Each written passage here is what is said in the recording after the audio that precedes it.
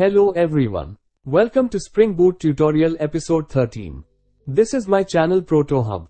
In this episode, we will look into the problems on using Autowired Annotation.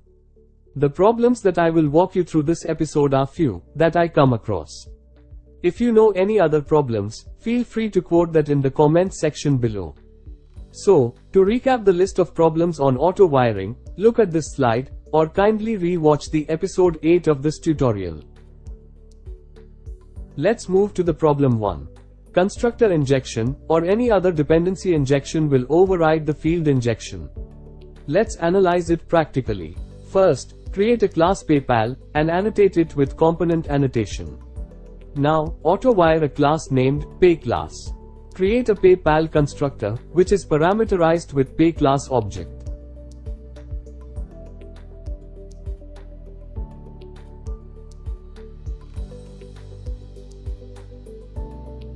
Now, create a method named getData, and invoke the method getData from PayClass. Now annotate the class named PayClass with component annotation.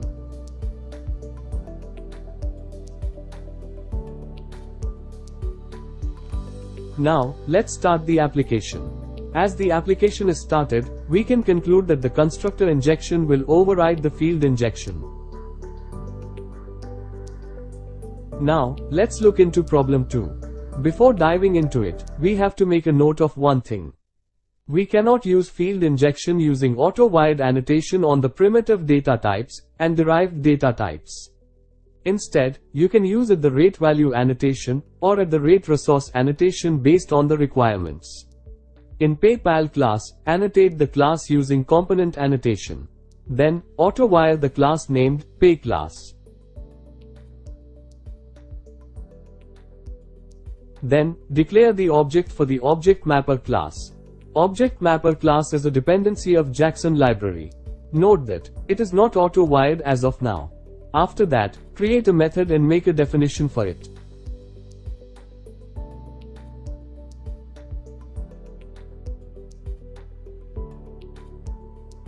Now, after I start the application throws an exception on line 13. It tells that the field declared on line 14 is not injected at all, and hence it throws null pointer exception. The solution is to inject the bean for Object Mapper. Hence, annotate the field with auto-wired annotation. Now, let's run the application. After I run the application, the exception is not thrown, and the output is getting printed. That's fine, but for how many beans you will use field injection? And does this approach feels like less readable? It will feel less code readable when we see the problem 3. In problem 3, annotate the PayPal class with component annotation. Now, auto-wire the class 1. Following that, auto-wire the class 2. Then followed by class 3 auto-wiring and so on. This may not obey single responsibility principle in some cases. But here, by looking at the code, you can see that the code is less readable, and when we use the same field injection approach in larger application, it will be very difficult for code readability.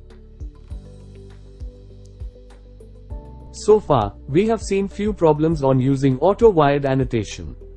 If you also know some other problems with practical source code, kindly put that in the comments section below, so that it will be useful for everyone. That's it for this episode. I will see you in next episode with another exciting topic. Until then, thank you all.